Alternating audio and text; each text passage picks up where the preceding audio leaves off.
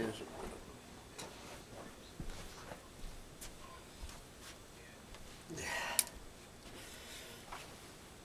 Alright guys, well, it is just the second full day of fall I guess it's the first full day of fall 2022, but it is already a cold winter night here.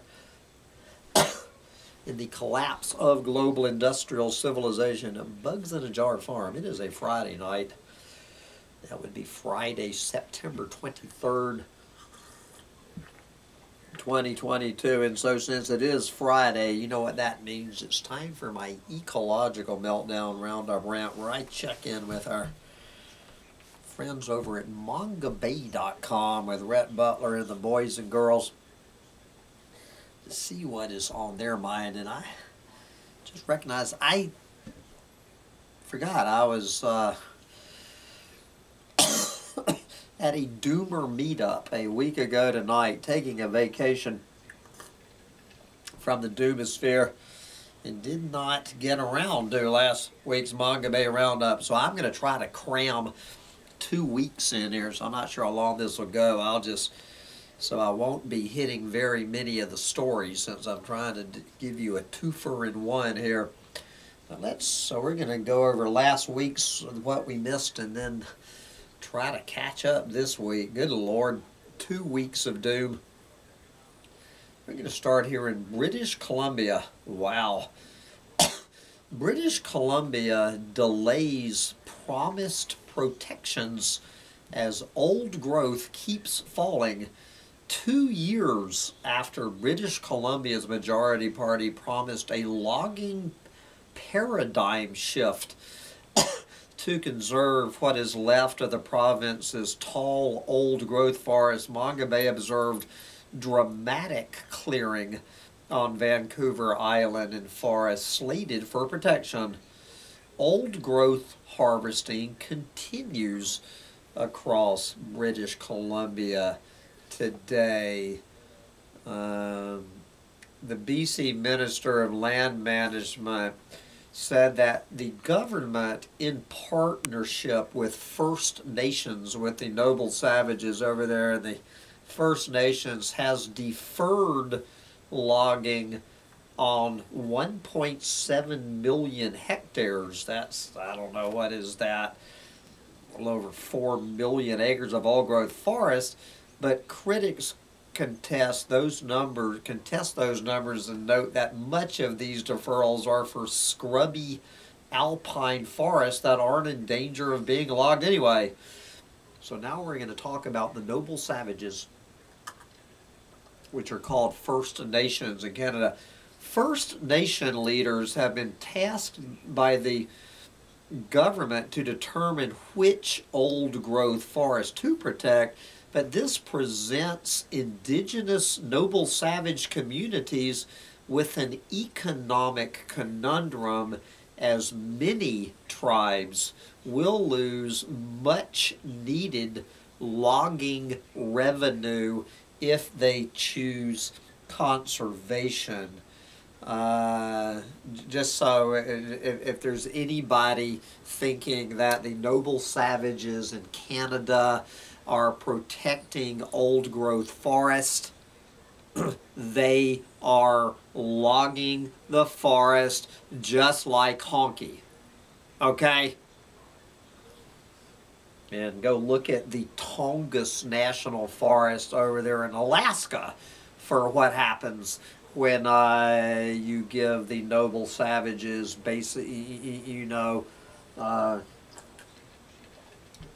give them a chainsaw.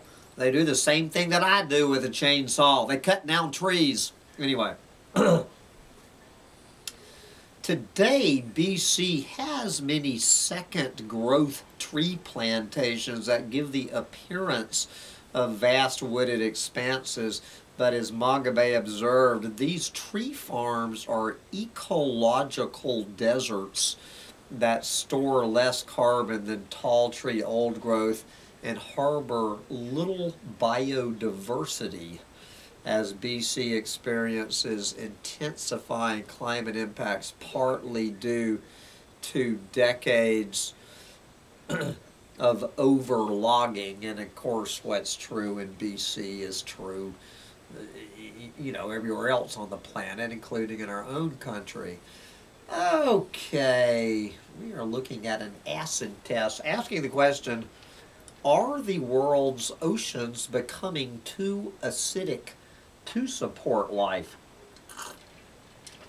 And I'm not going to sit here and rehash what ocean acidification is all about. But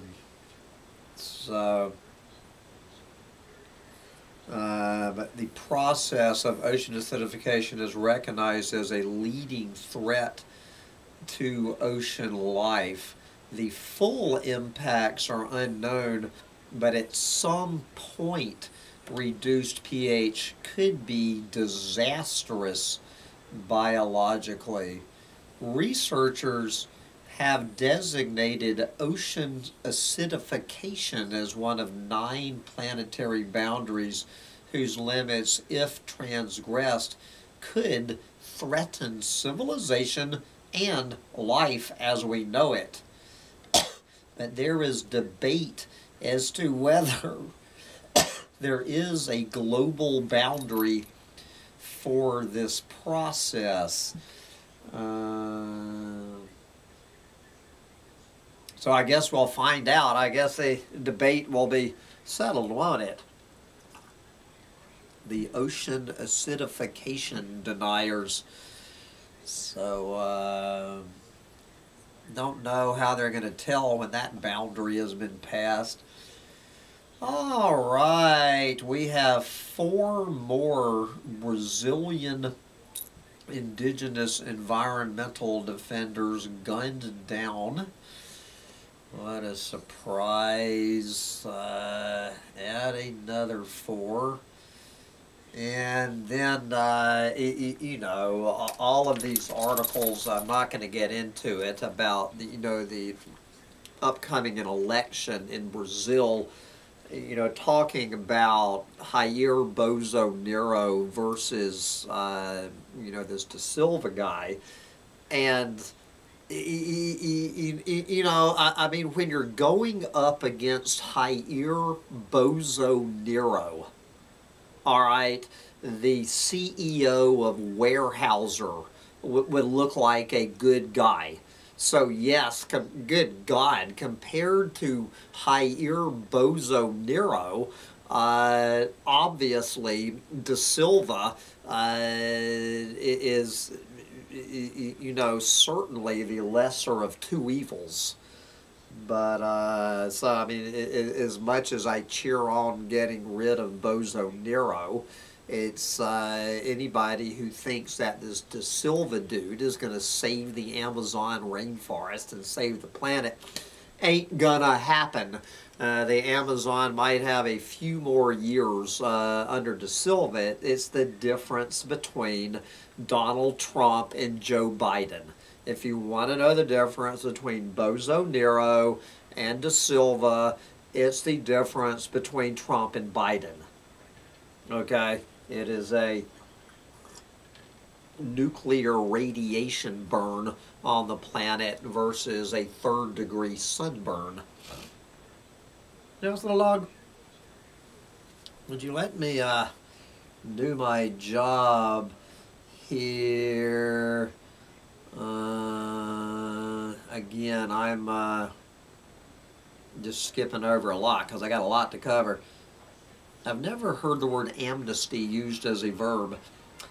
Indonesia amnesties 75 companies operating illegally inside forest areas.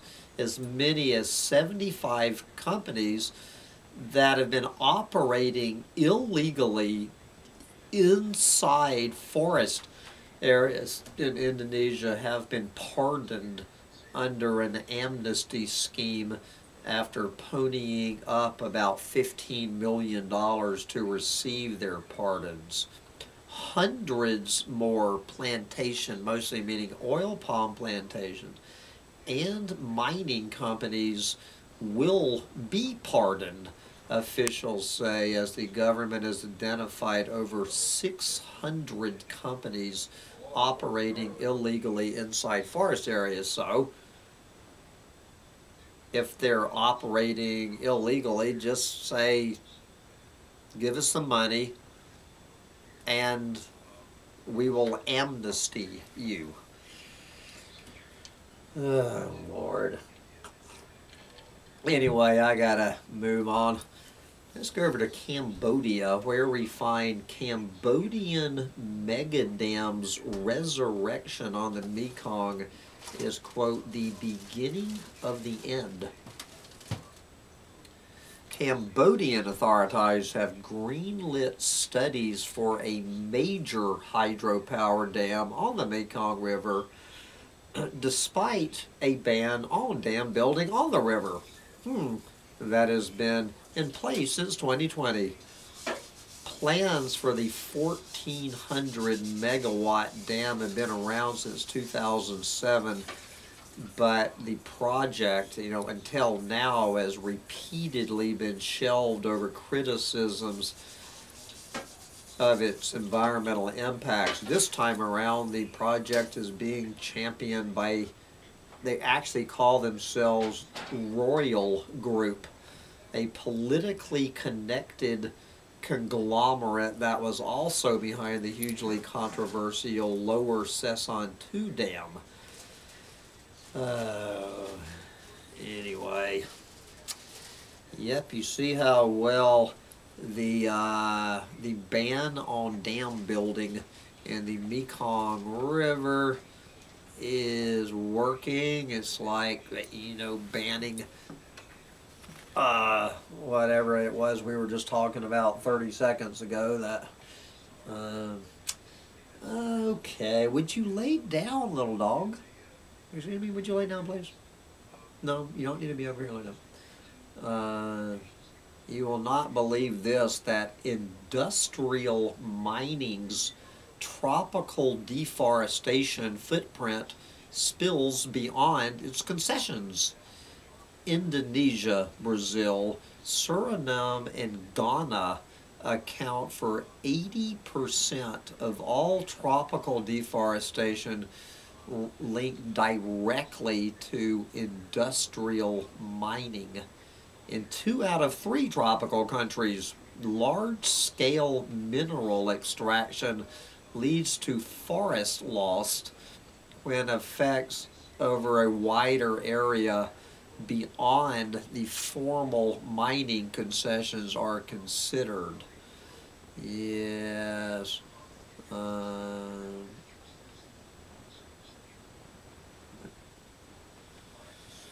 Yeah. Here is throwing environmentalists in jail in Vietnam. At least they aren't killing them. Here's an article about illegal gold mining in Suriname. Yes.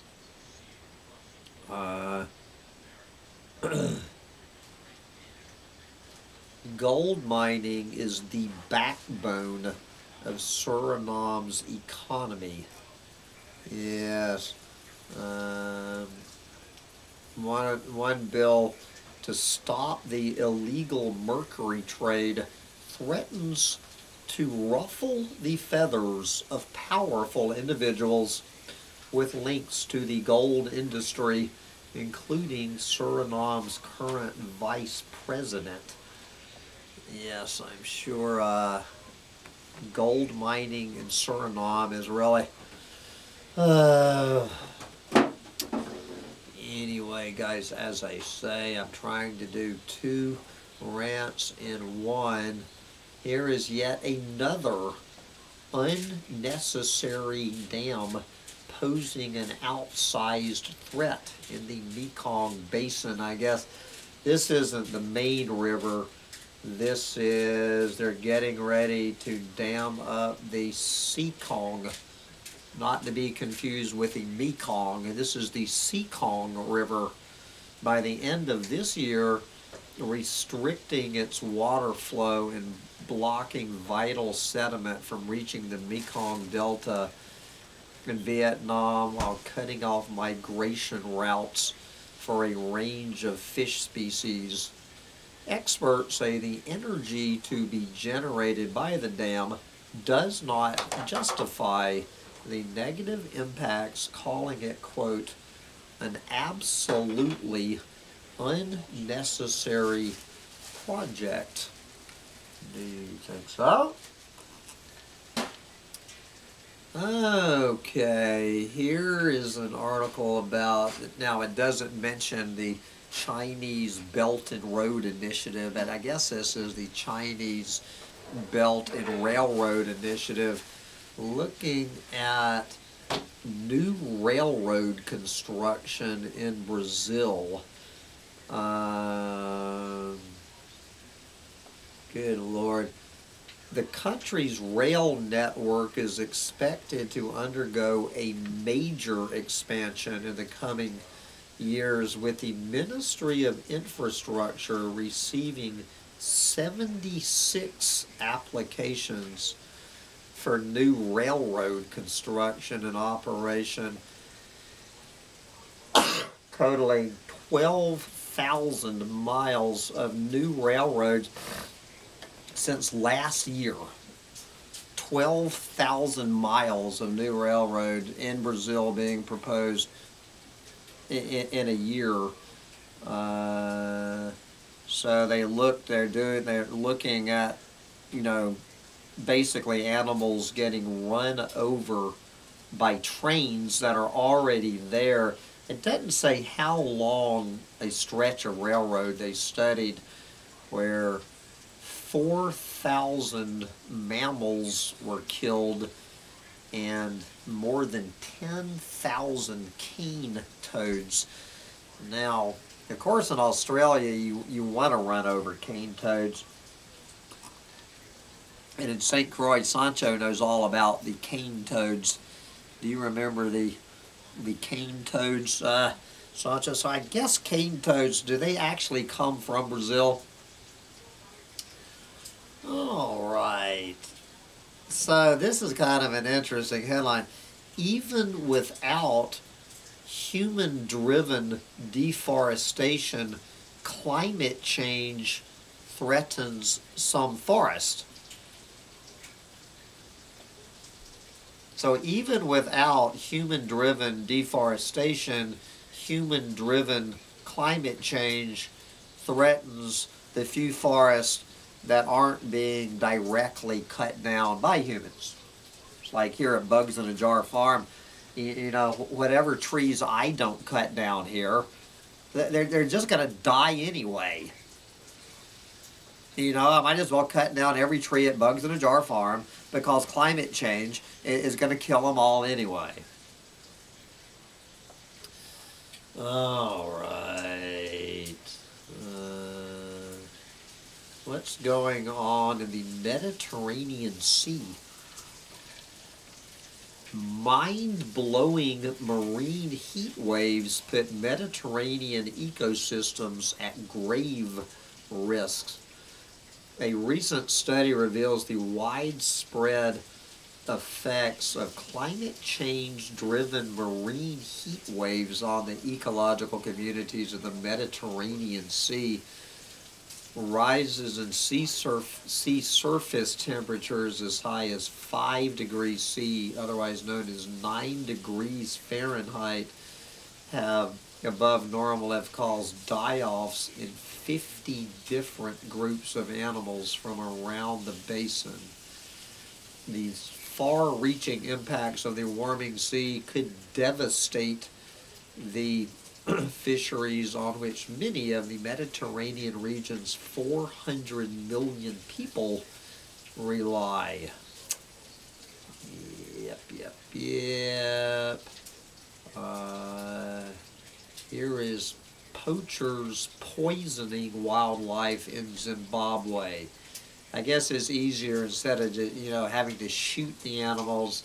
Poisons like cyanide can be a deadly weapon for poachers allowing them to kill dozens of animals without needing access to firearms. Yes, wildlife poisoning is on the rise across Africa, targeting elephants as well as pushing endangered vultures toward extinction. Yep. Okay. I love this. As a Cameroon palm oil firm gets RSPO certified, it's also found in breach. You know, it's kind of like when they discover these new species of animals and they're already critically endangered the day they're discovered. So it's like, I guess this big palm oil company got its, you know, its clean green certification and was found in violation the day it was certified. These joke palm oil certifications. Okay, so what is going on with Amazon deforestation in Brazil? Would you believe it boomed in August? Rainforest destruction in the Brazilian Amazon jumped 11% in August. I guess they mean over last year, with deforestation reaching 641 square miles, an area more than 28 times the size of Manhattan. Again, this is data from the Brazilian government, which I thought that Bolsonaro was saying he was no longer going to allow to be released. But this is the Brazilian government's claiming 28 times the size of Manhattan obliterated off the face of the planet in 1 month.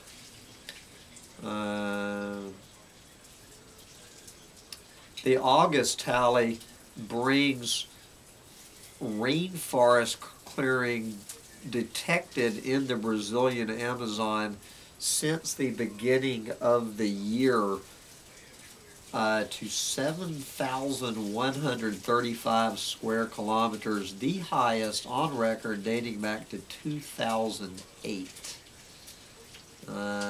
Deforestation has been trending higher since 2012 and has especially accelerated since 2019 when Jair Bolsonaro became president.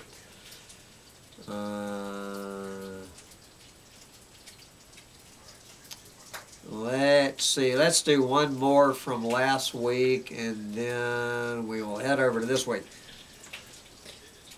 Warming has set off dangerous tipping points. More will fall with the heat. A new study warns that multiple tipping points will be triggered if global warming exceeds 1.5 degrees C above pre-industrial levels. Yes. The researchers say humanity is already at risk of passing 5 tipping points, and this is a different set. This isn't the planetary boundaries. This is another set of tipping points. Okay, we got all of these different groups of tipping points. There's so many points we're tipping that now it's hard to keep track of which group of tipping points we're tracking. Yes. The researchers say humanity is already at risk of passing 5 tipping points, including the melting of the Greenland and West Antarctic ice sheets and the mass die-off of coral reefs. Yes, and the risk will increase with each 0.1 degrees C of warming. And so this is the knee slapper from last week, the most hilarious thing I read in Manga Bay. We're going to wrap up last week. While many nations have committed to the 2015 Paris Agreement, which stipulates that warming should be limited to 1.5 C, It is unclear. It is unclear whether this goal will be achieved. Yes, it is unclear whether the 1.5-degree target will be achieved. I don't know what Rhett Butler's definition of clarity is. Rhett Butler and everybody at Manga Bay, including whoever knows damn well that it is perfectly clear. Anyway, moving on from that knee slapper. So what's going on this week? All right, well, speaking of good old Rhett Butler, Rhett Butler has won 22's prestigious Heinz Award for the Environment. All right. The Heinz Awards. Now, this is a big one. You know, Paul and Ann Ehrlich and James Hansen have won it in previous years. This year's winner of the prestigious prizes Environment Award is Manga Bay founder and CEO Rhett Butler for his work creating a popular and impactful media outlet that publishes news from nature's frontline for a large global audience. Yes, which I guess includes anyone listening to this. This is Teresa Heinz, quote, "The pace of environmental degradation, deforestation, and habitat loss due to human activity is devastating. But Rhett has responded with courage and dedication, creating a platform that equips the world with critical news information gathered with the highest journalistic and scientific integrity, not counting little slip-ups like saying it is unclear whether whether we'll be able to keep global warming under 1.5 C over the coming decades. Not counting a little bit of hopium. You know, Rhett, you know, you can't win this award, this big, and this is a big deal. It really is. Good for Rhett. But you know, it's a mainstream environmentalist award. And if Rhett could really be honest about how much he knows how screwed we are, he would not be winning the award. Okay? So anyway, let's cut Rhett some slack on the apocalyptimism and say congratulations on the award. All right. Speaking of apocalyptimism, U.S. charts course for adopting ropeless fishing to reduce whale deaths. No comment needed. Here's a real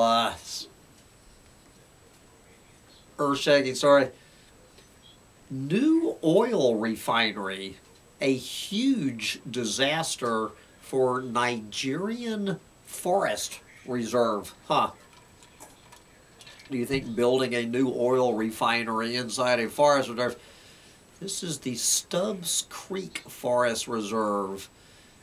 Comprises nearly 116 square miles in southern Nigeria and is home to threatened wildlife and economically valuable tree species, despite its official protected status as a forest reserve.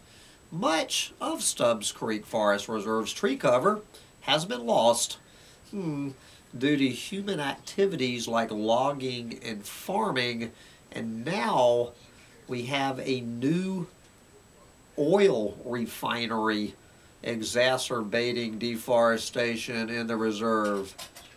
Yes, one government official calls the development, quote, a huge disaster for the forest? Do you think so? Then they do this week's, you know, talking about the Brazilian election. Obviously, Manga Bay is going to be cheering on De Silva. But we've already been over that. All right. The continuing raging debate, how close is the Amazon tipping point? Forest loss in the east changes the equation. I actually saw this article on the mainstream media, shockingly.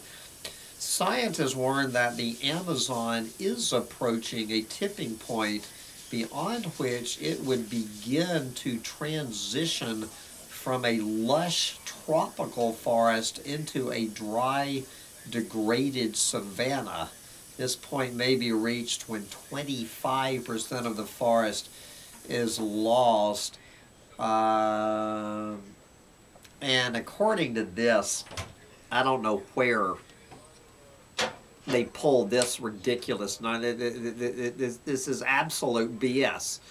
According to this here, I don't know what decade, what century, this statistic came out that looking at the entire Amazon, you know, from one end to the other, they're claiming that 13.2% of the Amazon rainforest has been lost to deforestation.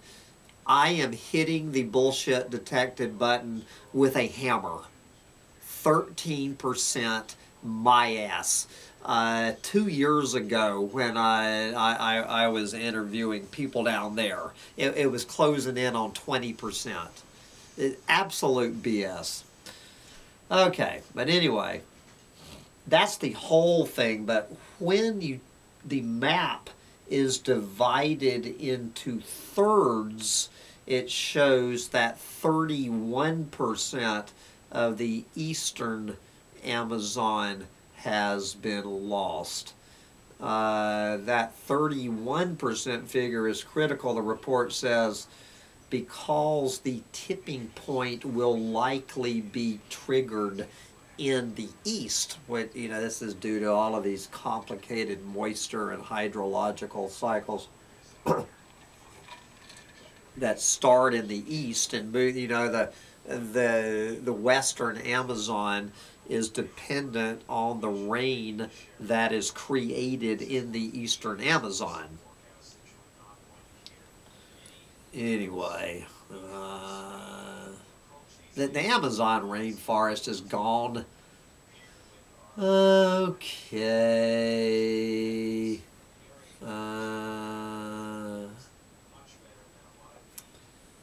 All right, what's going on with the corona panic?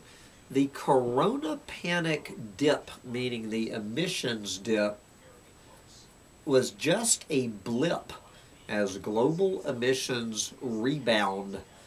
Yes, do you think so? I think we've been through this story. Okay. I'm pretty sure emissions will be at an all-time high in 2022. I'll be surprised if they're not. Speaking of emissions, emissions and deforestation set to spike under Indonesia's biomass transition. Talked about this a couple of weeks ago about Indonesia's co-firing program, reducing the amount of coal used in power generation by cutting it with wood pellets will result in massive deforestation and a net emissions surge. An energy policy think tank warns.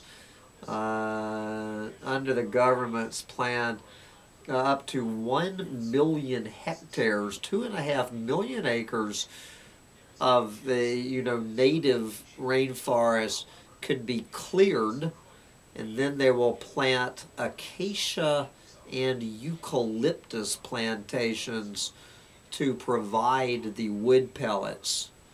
This would result in up to 489 million metric tons of emissions, a vastly greater amount than the 1 million tons in reduced emissions that co-firing is expected to achieve. The analysis also shows that, if anything, Indonesia's coal consumption has only increased with higher biomass co-firing, and that this trend is expected to continue through 2030 as more new coal plants are built. This is an example of Jevons paradox, just in case you're interested in Jevons paradox. Here's an article about ocean circulation, too complicated to get into. All right, we have a new a new development in wildlife crime: kidnapped chimpanzees. Armed intruders who kidnapped 3 young chimpanzees from a sanctuary in the DRC have threatened to kill them unless a ransom is paid for the apes' return. Good Lord. Meanwhile, a seizure in Nigeria has sounded the latest alarm over growing exports of donkey parts for traditional Chinese medicines. I didn't realize that Nigerian donkeys were even a wild species. There's no end. All right, I love it. Why is there no Planet B? Yes. 2 astrophysicists explain why there is no Planet B. Yep. There are around 300 billion stars just in our galaxy, with 63 billion planets similar to Earth, but none of them is quite the way we need it to be in order to survive. Not even Mars is workable. It has 100 times less air than Earth, and that is primarily carbon dioxide.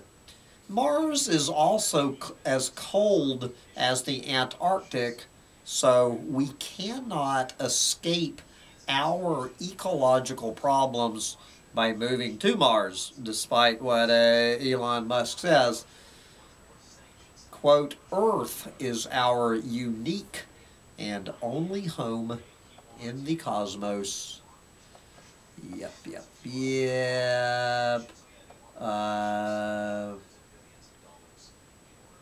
Here's an article on speciesism. I don't have time. I don't have time to get into speciesism. How about new tech aims to track the carbon in every tree?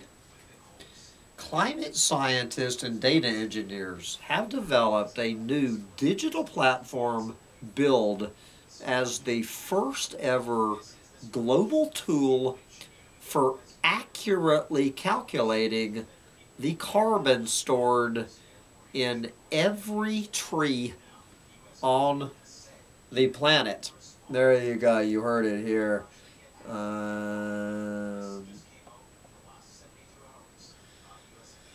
Here is more news on the state of the coral reefs.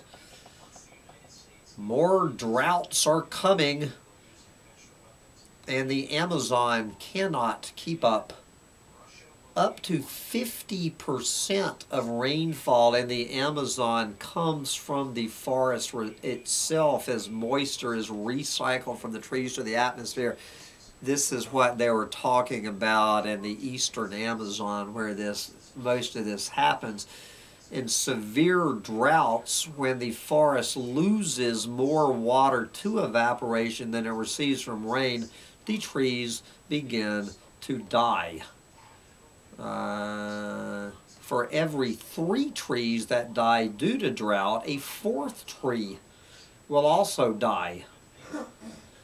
As trees are lost and the forest dries up, parts of the Amazon will rapidly approach a tipping point where they will transition into a degraded savanna-like ecosystem with few to no trees.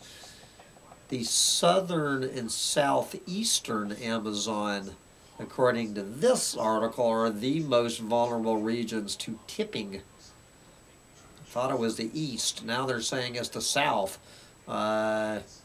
Here, deforestation and fires are at their most extreme, driven largely by cattle ranching and soy farming.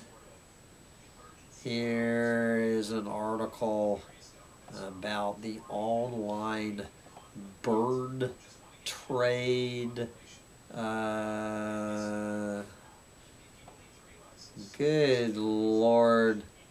All right, 3 more. Bear with me. Don't you love this one? European Union votes to keep woody biomass as renewable energy, ignoring climate risk. Despite growing public opposition, the European Parliament voted this week not to declassify woody biomass as renewable energy. The forest biomass industry quickly declared victory, while supporters of native forests announced their plan to continue the fight. The EU likely renewed its commitment to burning wood as a source of energy to save the planet, largely to help meet its target of cutting EU carbon emissions by 55% by 2030, something it likely could not achieve without woody biomass, which a carbon accounting loophole counts as carbon neutral, equivalent to wind and solar power. However, scientific evidence shows that burning wood pellets is a major source of carbon. Yes, the EU also likely continued its embrace of biomass this week as it looks down the barrel of Russian threats to cut off natural gas supplies this winter. Yep.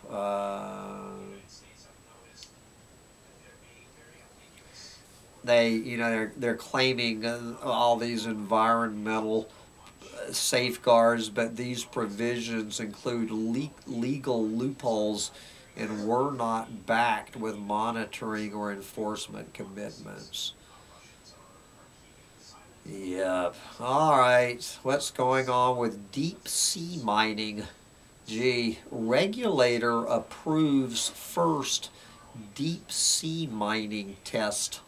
The International Seabed Authority, the intergovernmental body responsible for overseeing deep sea mining operations and for protecting the oceans, recently granted approval for a mining trial to commence. Yes. The company doing the fox guarding the hen house is aiming to start annually extracting 1.3 million metric tons of nodules as early as 2024. Mining opponents said the ruling took them by surprise. I'm not the least bit surprised. And they feared it would pave the way for exploration to begin in the near future, despite growing concerns about the safety and necessity of deep sea mining.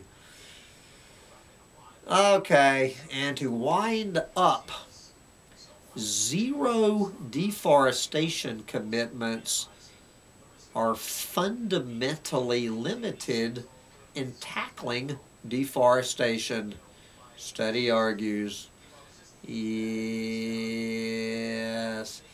Do you think so? Anybody thinking for 1 minute that these greenwashing BS zero deforestation commitments? I mean, is anybody buying this crap? Anyway, I've got to wrap up this rant and go hibernate under about 3 sleeping bags in the new tiny house, which has no heat. I'm going to hibernate. I will see you guys in about May. Enjoy the winter without me. Bye, guys. All right, little dog. I know that was brutal, but we had to do 2 rinse in 1.